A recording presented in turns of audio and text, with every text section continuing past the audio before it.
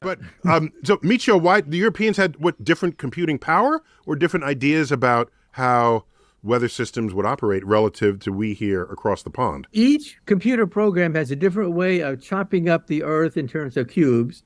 And then within each cube, using equations to model the weather in each individual cube. And then lastly, to then wrap all these cubes together to get the weather of the entire Earth. That's a lot of assumptions. That's a lot of models. And that's why we can never predict the exact path of a hurricane. You see that every time. I just wouldn't have thought that a continent would have its own set of models relative to another continent. That's all. That seemed kind of provincial to me. You got it. The Euro model. Digital computers are very provincial. All right, Michio, it's great. We got your book out, Quantum Supremacy. Audacious of you to title it that. I mean, I don't want that to be true, but we know that's what it's about. Yeah. We know. We're just being honest. That's the name of the game. Chuck, one last question. See if we can fit one in. All right. This is David.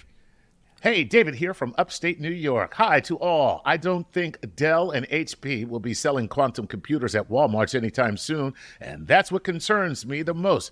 Quantum computing will most likely be used by large corporations and governments and the ultra-wealthy.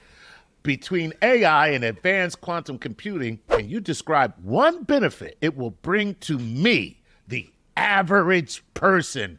Do you think it will unite humanity, divide us further into havens and haves and have-nots? Please. Thank you in advance. Well, all technologies, when they are first invented, usually benefit the people who invested in it, which are usually wealthy people, people with connections. But then mass production kicks in, competition kicks in, prices start to go down as a consequence. But every technology, name them all, going back to the Stone Age, the first people to introduce technologies had the advantage, and they used it to get rich or to be powerful. It is true, Michio, wheels are pretty cheap today. Right. Same thing with quantum computers. Eventually, we'll all have a chip. For example, in our contact lens, we'll have a connection to the internet in the cloud. The quantum computers will be in the cloud, and you will access it with your wristwatch, your contact lens. You'll blink, and then you'll have access to the computing power. Or the implant, or the neural implant. Right. Or the neural implant, that's right. You simply think, and you get access to a quantum computer.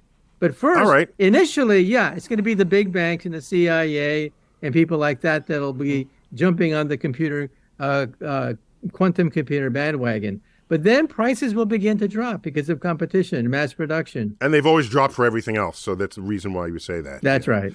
And how quickly? Is this 10 years from now, 20 years, 5 years? Well, right now, we already have achieved quantum supremacy. That's already been achieved, but not for general questions. That's what we want. An all-purpose quantum computer for any general question. That'll take maybe another 10 years. Another 10 years. But we're going exponentially fast. We're up to 1,000 qubits now. That was unheard of. If you were to talk to somebody just 10 years ago, they'd shake their heads. What? You'd be lucky to have 4 or 5 qubits. Now we're up to 1,000. Eventually, we'll be up to 1 million. All right, and then when you come back on the show, you will be an animatronic hologram. It'll just be his consciousness inside of, some kind of plasma cloud. Or just a jar. Right. Or I'll be an avatar.